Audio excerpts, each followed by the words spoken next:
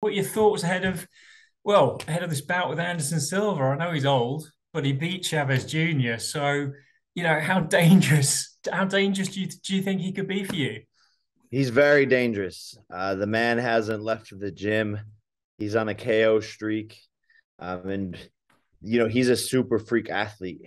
And so can't take him lightly. He's got way more experience than me. So while that age, could maybe slow him down or whatever, but he has all of the experience that I don't have. I've been a pro for 2.5 years.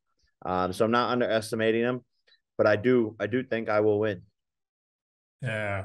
And winning, where does that take you next in your boxing career? Like, would winning this fight give you the sort of credibility you need, or what do you need sort of afterwards?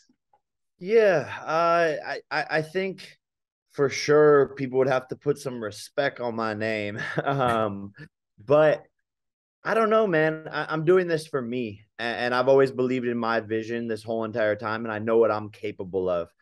So people are really just going to be catching up to my skill level, and reality is going to hit them in the face. But for me, it's been my reality the whole entire time. And after this, I think everyone is going to be calling me out. Everyone's going to be wanting to fight me. It sort of already is like that. I just think it is going to amplify even more. And you did a little call out in a fat suit for Tyson Fury. I mean, do you think there could be, I don't know, some sort of exhibition, or is there something you could put together with Tyson? Oh man, maybe a wrestling event. Maybe maybe we go WWE.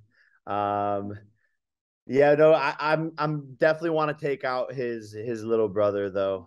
In Tommy, I think that's still a big fight, and there's unfinished business. I've wanted to get the professional boxers into the ring because that's been the number one criticism: is fight a real boxer, and I've tried, but it's hasn't worked out twice now, and me and my partners have lost millions of dollars because of it. So I think the professional boxers are scared to lose, and they're scared to be embarrassed, and they're scared, because that fear and that pressure starts to set in that they are representing the whole entire boxing community. But they know if they get hit with this right hand, then they're going to be turned into the biggest meme on the internet. So they just don't want to take that risk when it comes down to it. Losing to me is probably the worst fighter to lose to in the world. For sure.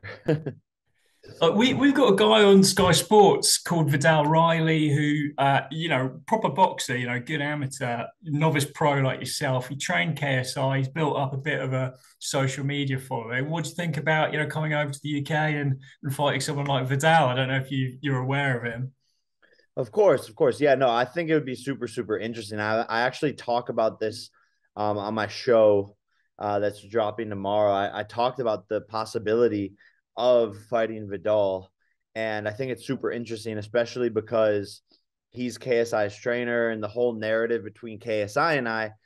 But KSI is never going to get into the ring with me. Let's be honest. Let's stop, being hopeful there. It's just not going to happen. If it's not happening now, it's not going to happen in 2 years, right? I'm still going to be training. He's still going to be making music. So he's not getting any better at this sport. He's not taking it seriously. His coach is a bum. So there's no way he can catch up to the level that I'm at. So I think it'd be funny to prove to the world that I'm better than KSI, to beat his trainer. Um, so yeah, I think it's definitely a possibility. It makes a lot of sense. I think we have a similar record, like you said. Um, and I think the boxing world would like laugh and be like, "Oh, you're gonna lose." Oh, da, da. And I just know I would win, and that's what would be great about the fight is like the shock factor of that. Um, I don't know if he's a big enough draw. That's where like it sort of comes down to it. Like I would have to do all the promotion. People know him a bit because of KSI, but obviously in the US he's not known. But if we could figure out the business side of it, and we could get media partners aligned to be interested in it, then yeah, I think it's a big fight. Brilliant. When you spoke more generally of the boxing world, like boxing is a pretty, it can be a very traditional place. How do you feel the boxing world is is reacting to you? Is it reacting with suspicion or, some elements intrigue that you're doing something new and different? I think the boxing world, yeah, is reacting in many different ways when it comes to me. I think some people are skeptical. Some people are full on fans, and a lot of legends have come out and supported me and shown me so much love. And to me, that's the most important, right? If the gatekeepers of this sport, which are the fighters, without the fighters, this wouldn't be a sport. So all the legends, Vander Holyfield, Mike Tyson, Roy Jones Jr., all of them have shown me massive amounts of love and support. Oscar De La Hoya, like the list goes on when you really start to dig it all up. And so that matters to me the most. And I know what I'm doing. I'm helping women's boxing, have my charity, my foundation, Boxing Bullies, which is getting young kids involved in the sport. And so all I've done is try to add to this sport, change it forever. And I'm just starting, it's only been 2.5 years. So I have big plans and a lot more to come. I take boxing more seriously than anyone in the world. And I would go to my grave with that. All of these guys, they've been boxing their whole life. I have to play catch up, and the whole world, a lot of the boxing people want to see me lose. There's a lot more at stake for me. And so I know I'm playing catch up. And because of that, I have to take it more seriously, from everything from meditation, manifestation, yoga, stretching, the sparring, recovery, ice baths, all of these things that I know a lot of boxers don't even know about or do or practice. And so, it's my life 24/7. I have invested everything into this. I moved locations to Puerto Rico just to be by myself in isolation, just to train. You don't see a lot of people doing that. They do it for camps, but they don't do it for their whole entire life.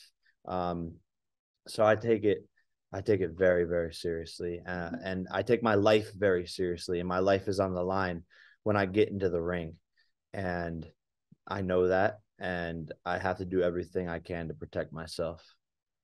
So has boxing kind of changed you, as in your direct participation in the sport? Has it changed you maybe in a way that you weren't necessarily expecting when you first got involved with it? For sure, for sure. It's changed me for the better. It's helped me mature. It's helped me find out who I truly am. It's kept me disciplined and on a routine. And I've fallen in love with it. And it's now my passion. And you need passion in life, and you need progress in life. Without those two things, humans go insane.